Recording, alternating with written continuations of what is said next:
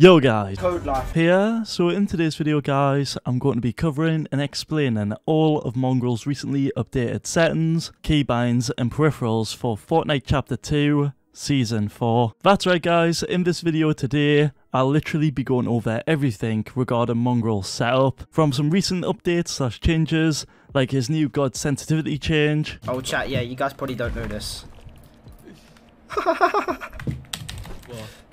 I just showed my little sense though. To his new mousepad change. I like this mousepad so much. I don't know, it feels like it's never gonna get like old. To even covering all of his audio settings that he's currently using. The custom crosshair he uses. And then as well as some advanced keybind tricks that he uses in game too, like the spam crouching and the double movement binds. I'm done. All of that stuff right there guys, and much more, like the evolution of his setup as well by the way.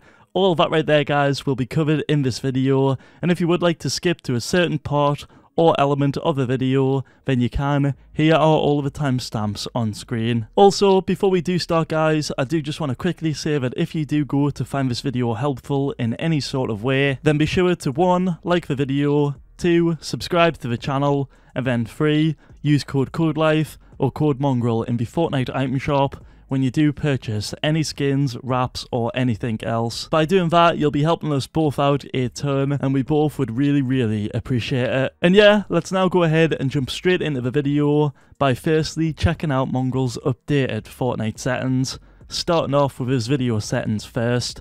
Okay guys, so for the first one, that's his display options. He's got his windowed mode set to full screen, his resolution is on the default one, that's 1920 by 1080, his frame rate limit cap is set to 240 FPS in order to match his monitor's refresh rate, which that right there is on 240Hz. For his graphics options, Mongraal's brightness is currently set at 85%, which yes, by the way, that did recently get changed. His user interface contrast is on the default setting, that's 1x. And then for his colorblind mode, that was recently changed too, as well as what his brightness was. That was previously set at Deuteronope 10. However, because of the whole Season 4 colorblind nerfs, yes, I'm mainly talking about the huge storm nerf right here, link below to that video if you have no idea about that nerf. But yeah, because of that nerf right there guys, as well as the overall colorblind nerf in general, Mongraal decided to turn off the colorblind mode completely. Some of you will already know about this, as I did do a video talking about it when it did obviously happen,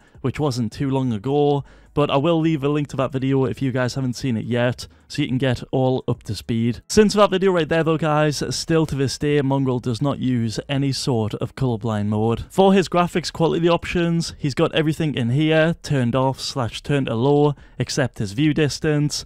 That's actually set to medium in order to give him a slight advantage in game. If you guys have no idea about this advantage, what it is if you do go ahead to put your view distance to medium, sometimes in Fortnite, certain game objects like things like sort of hay bales and stuff like that, sometimes they will not render in on this specific view distance. So because of that right there, sometimes you can see enemies that are hiding behind them, as that object obviously hasn't rendered in. And then for the final video setting, that's his advanced graphics.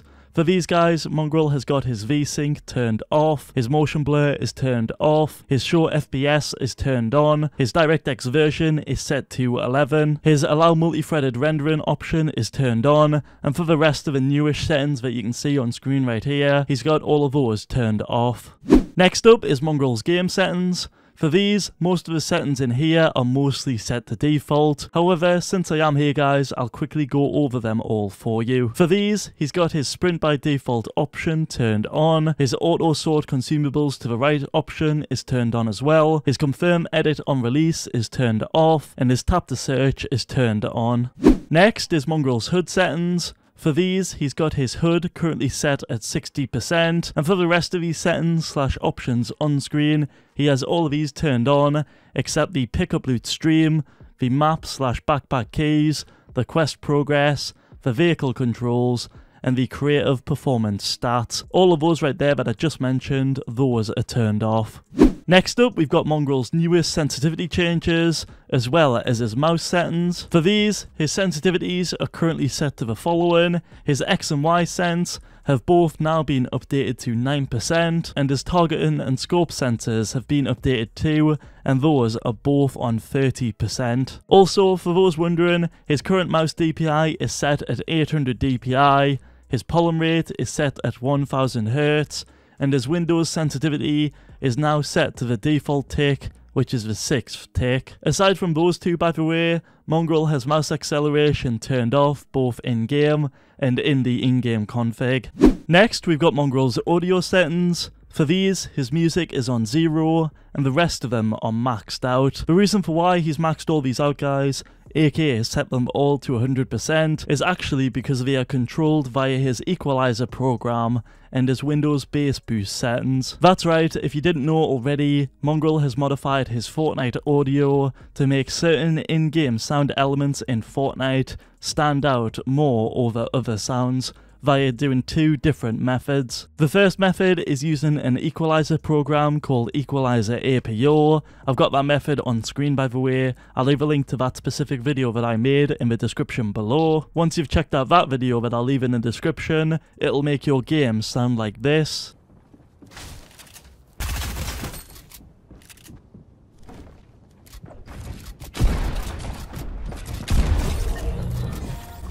And then for the other method, which is the Windows bass boost sound method, for this he changed some Windows settings. I'll leave a link to that tutorial in the description below. After doing that one, your in-game sound will sound like this.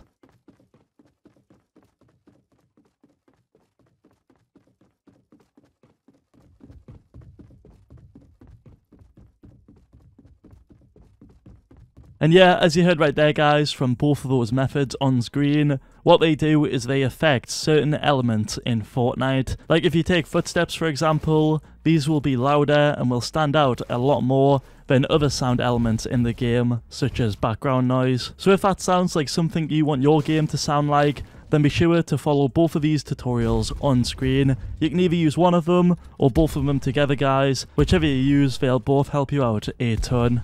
Moving on, let's check out all of Mongraal's new and current keybinds. For his movement keybinds, as you can see on screen here, they're all default. However, you will notice that he's got two different keybinds set up to move left and to move right. For his left movement, that's bound to A and V, and then for his right movement, he's got D and B bound to that. The reason for why he's got this, guys, is so that Mongraal can have controller movement on his mouse and keyboard, which means he'll be able to move diagonally in-game. For more information on this and how to set it up for yourselves, guys, I recommend checking out this video on screen right here. I'll leave a link in the description below. For his building keybinds, he's got his wall, stairs and floor all bound to the side mouse buttons on his mouse. His roof is bound to left shift, and his trap is bound to C. Quickly, before we do move on to the rest of Mongraal's keybinds, I want to just explain how to get all the mouse buttons set up on the G402. To do this exactly how Mongraal's done it, you firstly want to bind all the binds you can do. So for the mouse button 5, you want to bind that one to the wall, and then for the mouse button 4, you want to bind that one to the stairs. Then moving on to the other mouse button, which is the DPI button. For this one, guys, you can't actually bind that one as an input on its own. So if you do go ahead to try and bind it to your floor bind, you can't, as Fortnite will not register that as an input. So to get around this, we're going to do what Mongraal has done, and what he's done is he's went into his Logitech software and he's bound this sort of DPI button on his mouse. He's bound that to N. After doing that, he's went back into his Fortnite keybinds and he's assigned the N button to his floor in Fortnite. So now when you do go ahead and press that DPI button on your G402 mouse, you will now get the floor keybind activated in-game. It's really as simple as that. For his loadout keybinds, he's got his pickaxe now on Q, his slot 1 is on 2, his slot 2 is on E, his slot 3 is on R, his slot 4 is on 4, and his slot 5 is bound to X. And then for the rest of his keybinds, he's got his interact key, now only bound to mouse wheel up, his edit key is on F, his inventory is bound to left alt on the cursor mode. By the way, if you guys don't know about the cursor mode, It essentially allows you to hold the keybind down instead of toggling it. Also, while we are quickly talking about Mongraal's inventory key right here, you guys have probably noticed on stream that his cursor is a black cross. The reason why that is because Mongraal has started using a custom cursor in Windows. If you guys want the exact same cursor that Mongraal's got right here, I recommend you all check out my tutorial. I'll leave a link in the description below. Going back to his keybinds, his crouch is set to left control, which by the way for this, he uses this keybind to perform a certain type of fast crouching in-game to give himself an advantage. To find more about that advantage, I'll leave a link to my video in the description below. And going back to his keybinds yet again, his map is on M, his reload is on the mouse wheel button, his rotate is on 5, his repair is on 1, his emote key is on F1, his auto run key is on the right bracket key, and he's got his push to talk button now on F4. Also, if you weren't aware already, Mongraal uses the mouse wheel reset edit trick, which the keybinds for that are on screen right now. As you can see, he uses the mouse wheel down for both of these binds.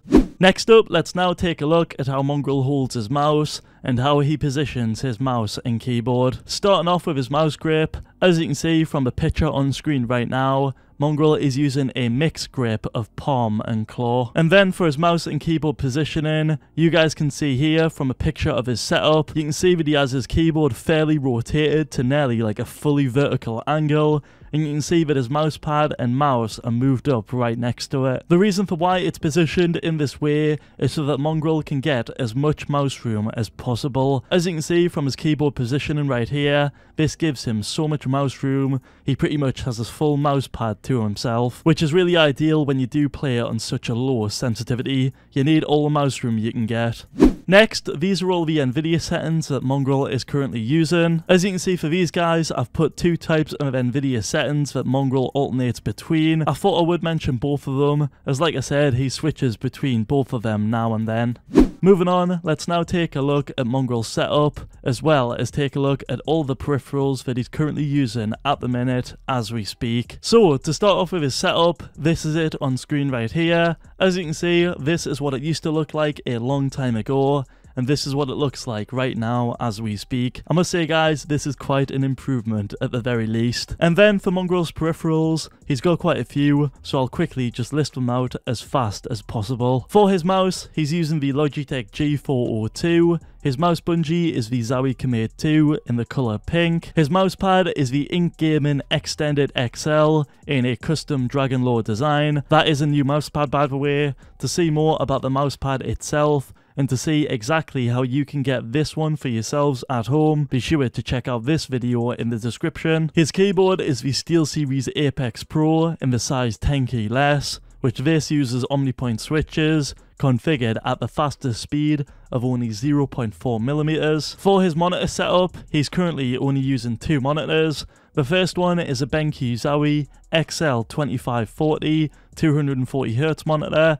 That one right there is his main monitor. And then for his second monitor, number 2, that one is the Asus XF250Q, which that one is also a 240Hz monitor. His headset is a SteelSeries Arctis Pro. For his microphone, Mongraal alternates between two different ones. He's either using the Blue Yeti Nano or the ModMic USB headset attachment. His desk is the IKEA Tingby table. His webcams are two Logitech Brios. And for Mongraal's chair, he's still using his old Secret Lab Omega chair from his old team, Team Secret.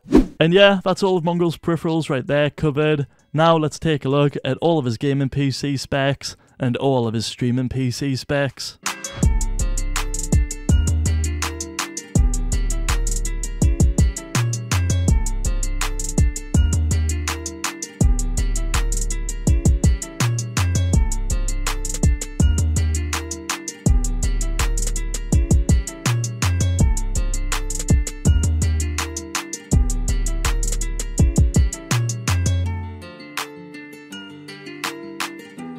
And yeah, that is everything I've got for today regarding Mongraal. If this video was helpful, then be sure to like the video, subscribe to the channel, and use Codelife in the item shop. Really does help me out a ton, and I really would appreciate it. Also, if Mongraal does change anything else in the future after this video has went live, I'll be sure to let all of you guys know in my pro player update series. So yeah, for more information about Mongraal, updates and all that stuff, feel free to subscribe to the channel. It's free, it helps me out, and I really would appreciate it. That's all from me. Thanks for watching. Hope you all have a great day. Peace.